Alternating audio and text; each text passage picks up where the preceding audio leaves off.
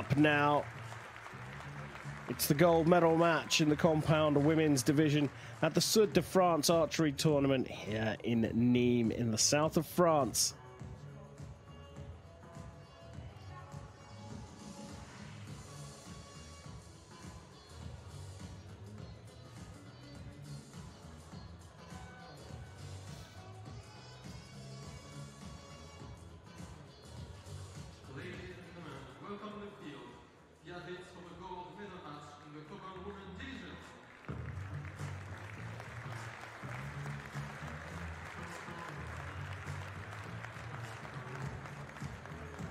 Time to go for gold in Nimes at the Sud de France Archery Tournament. Compound women's gold medal up for grabs.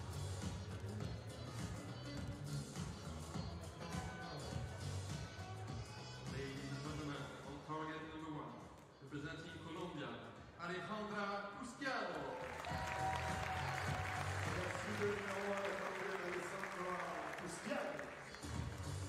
Target number 2, representing Mexico, Andrea Becerra. L'arbitre de ligne, judge of line, F. Dossal.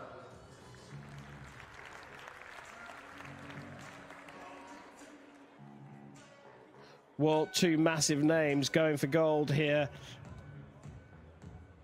Alejandra Usquiano from Colombia takes on Andrea Becerra from Mexico. Becerra took the silver medal at the World Championships last year in Berlin. Back in 2022, it was Tlaxcala bronze for Usquiano from Colombia. So a Pan-American affair going on here. And Usquiano will get us underway.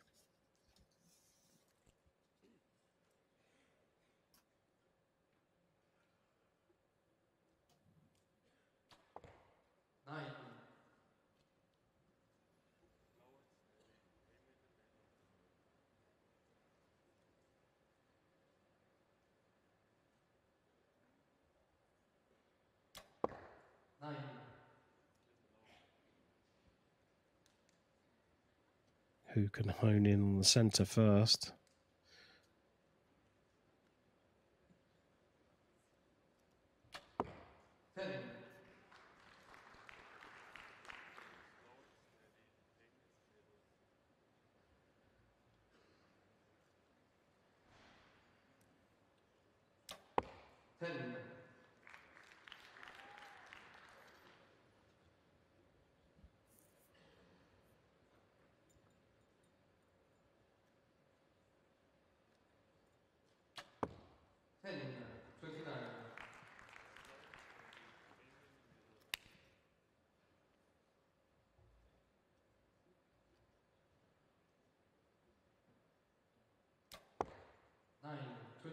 Didn't look happy with that, and there is the result for Becerra.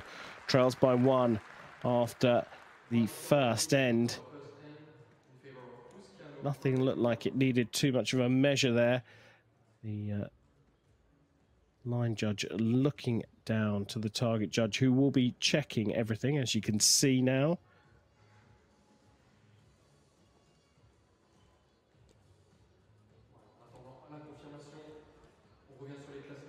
Well, chance for the coaches, John, and there's a face I recognise. That is 2021 world champion Nico Werner from Austria. He's also been world field champion and world 3D champion. So yeah, he's a really decorated shooter. And Usquiano usually has a gent in the box that not here, and we all know about the Usquiano high five. Pretty powerful stuff comes from her.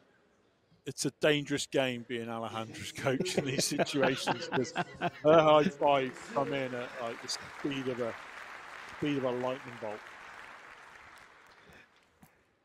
Usquiano leads 29-28 after the first end. So over to Andrea Becerra.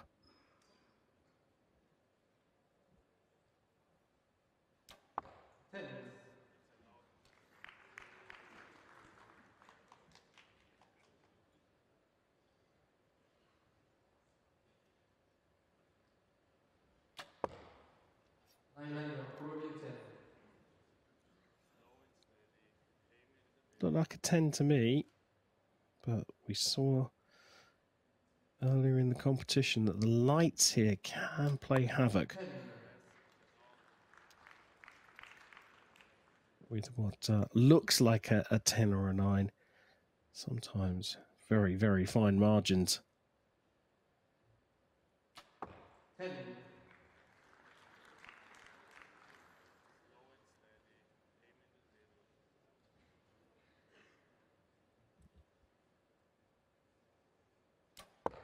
10, 10, 10. Perfect score. Dialed in. And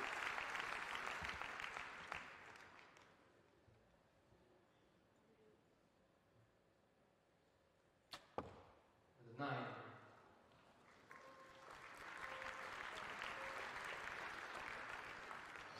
So, nothing that looked too peculiar there. And looks like we're going to be all square at 58 apiece. The quality we can expect to be very, very high here. So this is down to what? Nerves, mistakes, execution? This is going to be down to some real fine lines. Very unfamiliar territory, both of these guys being at an indoor final, but they're both so experienced in outdoor finals. They've shot for so many World Championship medals, World Cup medals, both of them.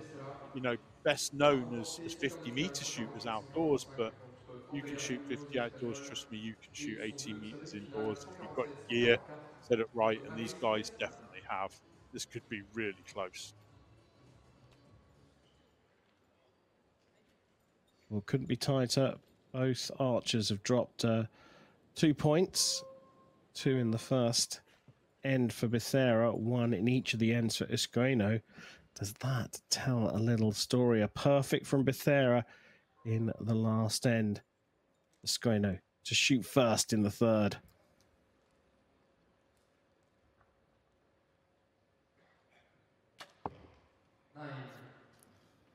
Another drop point.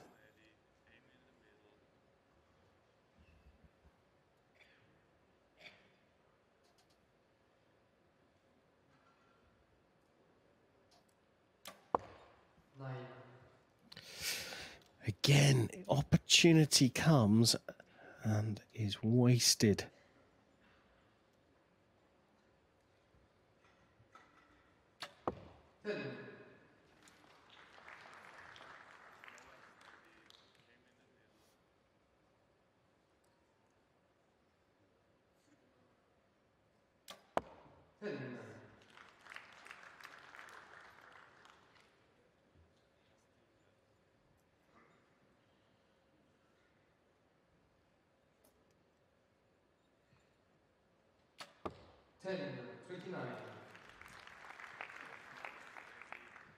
So 87 set from Usquiano.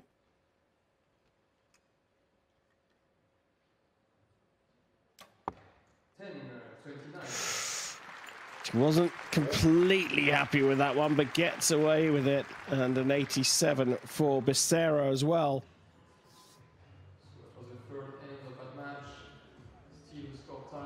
Yeah, Becerra's really good at giving them some steer when she needs to. She knows what her arrow's doing, and she's good at reacting to it.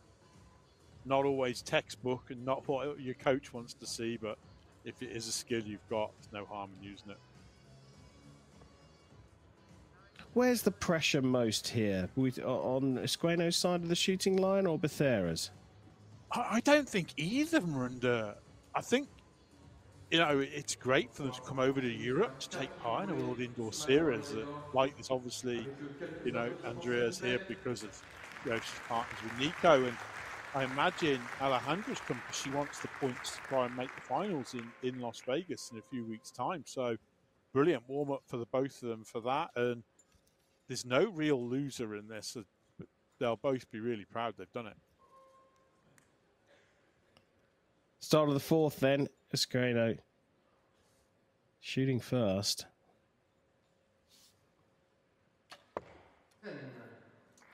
Tens pile the pressure on her opponent.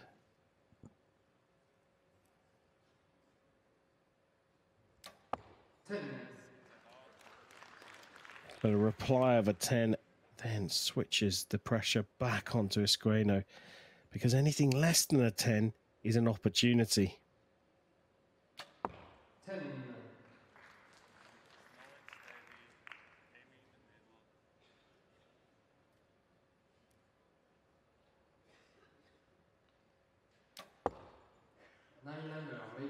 Didn't look happy, and that is a, well, an arrow that definitely needs a measure.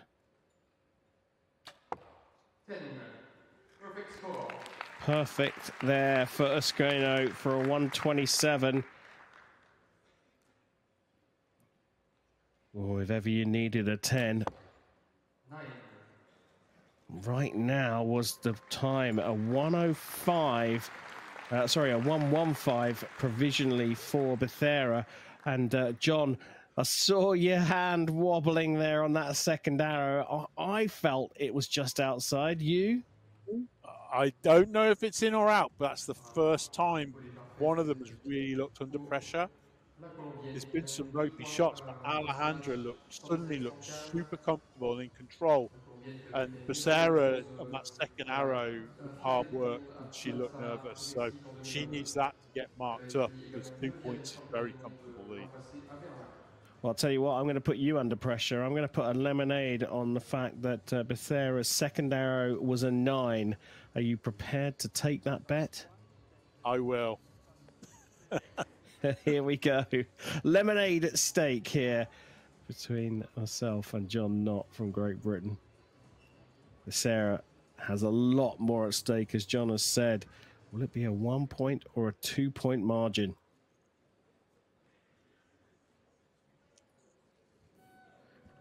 Well, it is indeed a 2 point margin.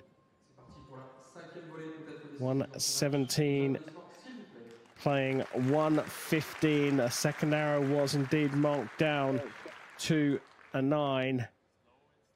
I shall take that lemonade the next time I see you in Lilleshall, John.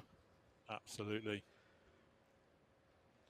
Becerra 2 down now as we go into the 5th and final end, and that's gone low as well.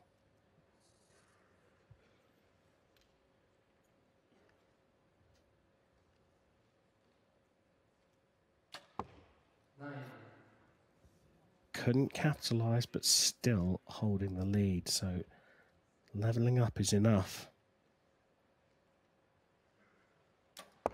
10.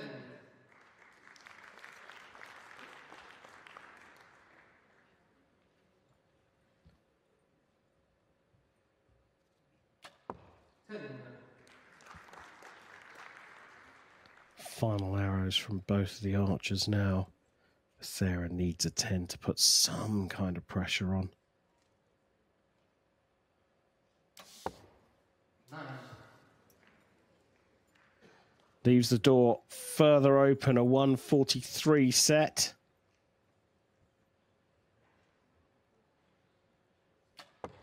10. Had to stay focused. She did just that.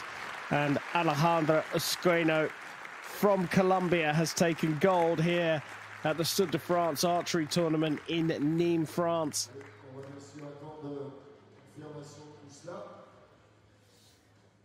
We wait for confirmation, but provisionally it's a 146 to 143 win, and the hug, I think, is a concession from Becerra that the gold in the compound women's competition has gone to Colombia's Alejandra Usquiano.